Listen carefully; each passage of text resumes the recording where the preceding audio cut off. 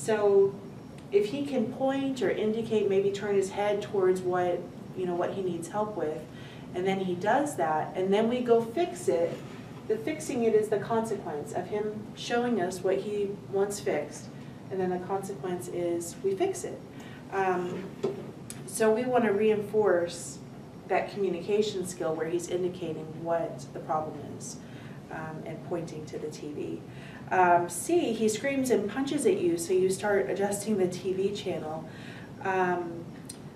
The screaming and punching is the problem behavior here. The consequence would be adjusting the TV channel, so giving him what he wants. He still has the antecedent of he doesn't like that channel. Maybe it's Days of Our Lives and he really wants wrestling on. I don't know. But the consequence is that you change the TV channel, and it makes it more likely that he's going to hit and punch when he wants the channel changed again.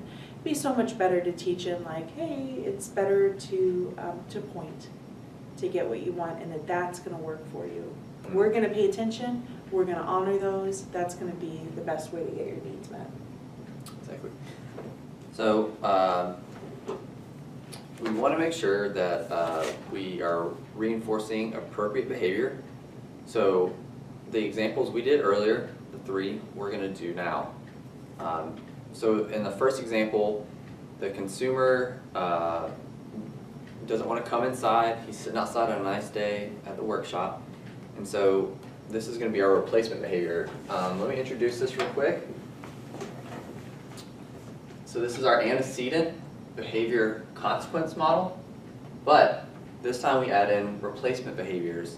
So we want the consumers to do this instead of the problem behavior to access what they want or need, which is really important. So in that first example, what happened was he was sitting outside happily, and you come up to him and say, it's time to come inside. That's the antecedent. The problem behavior is he starts screaming and cussing and hitting at you.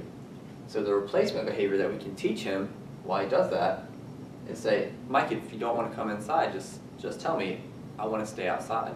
And he communicates that, and the consequence is he gets to stay outside, yet he learns that I get to stay outside by the appropriate behavior.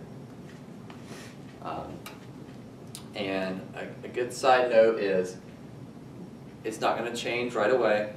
Behavior change takes time, and it takes consistency. So don't give up just because you did it one time and it didn't work. It's going to take a lot of repetition, because most of the time these problem behaviors have been reinforced for days, weeks, months, or even years.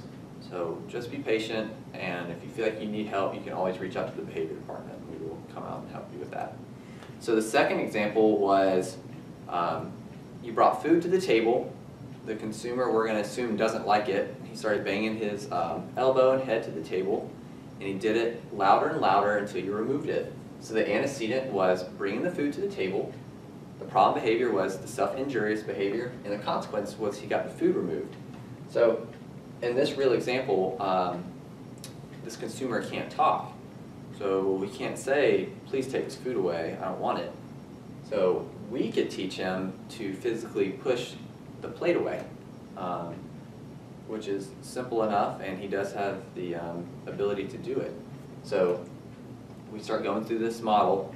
He presents the problem behavior, and you say, hey bud, if you don't want it, just push the table away. Push the table away. All right, let's start that over.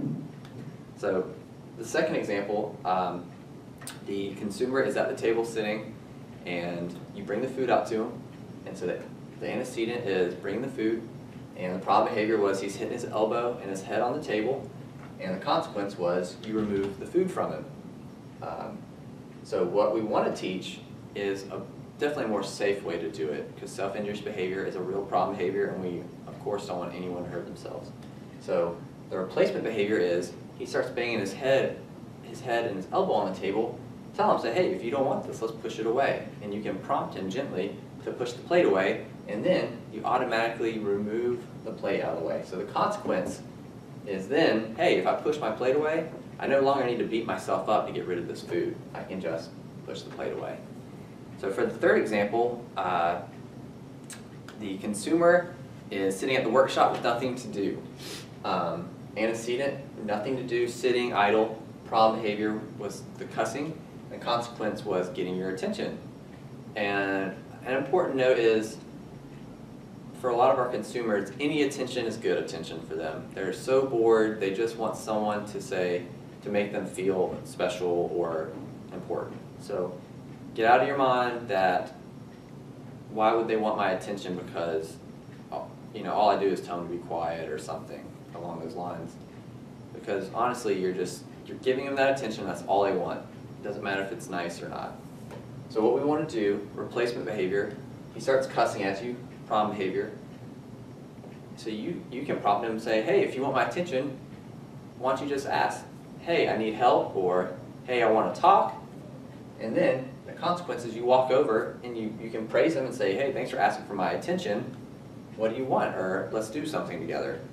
And once again, it's going to take time, but it can be very effective. And that can look more natural in real life. It could be things like, teaching the person to say, hey, come here. And you come over and say, hey, what's up? What's going on? It can look very natural. And we're explaining this, kind of the reasoning and the scientific basis of it, but, be yourselves as you do this. Also, there's these green arrows on here, and I forgot to talk about it earlier, but that consequence is reinforcing the behavior that occurs right before it. Excuse me.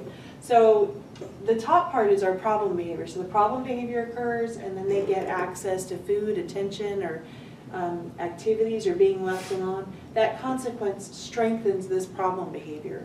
And if you see down here in our replacement behavior model, instead of problem behavior gets us access, we go replacement behavior goes to access. So the thing that happens right before the access is the replacement behavior. That's what gets strengthened instead of the problem behavior. That history is really important of how long that problem behavior has been working, but people can learn to use new skills. It just really helps us if we're consistent, across the board with it. It'll make it go much faster. I have 2 ASRs to do. The first ASR is Bruce is at the workshop and leaves the room without saying anything due to years of being told no, he can't go right now. So we're going to look for the replacement behavior.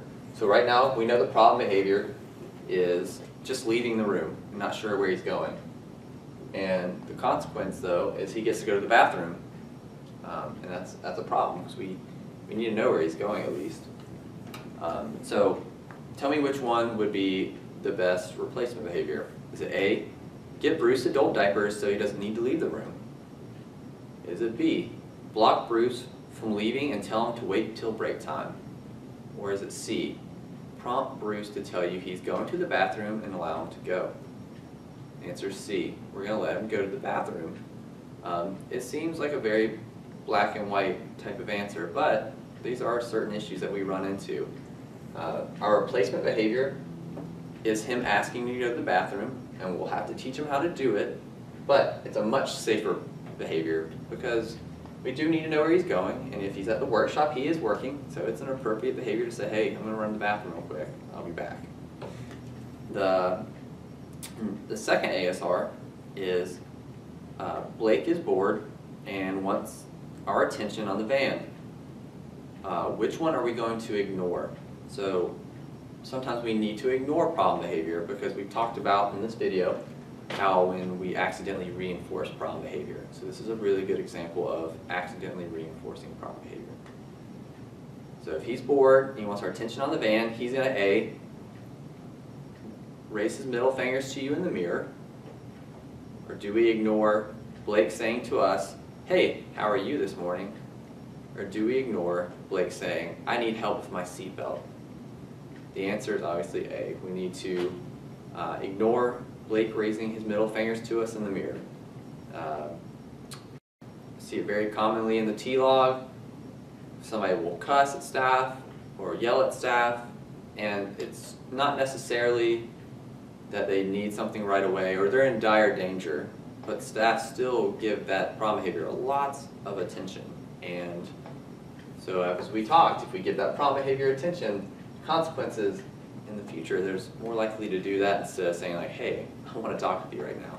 We talk in another video about how to use neutral responding. So that would be a really good time. Respond neutrally to the problem behavior. And then once the client is engaging in some kind of appropriate behavior, then increase those interactions again and bring back the, the social praise and give them attention at that point.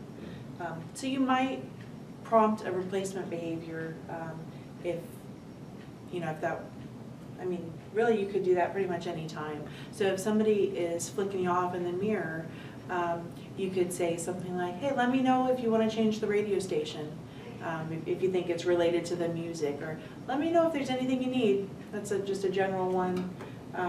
If the person has more limited communication, then it's going to go back to your knowledge of them and what types of things they typically like or don't like.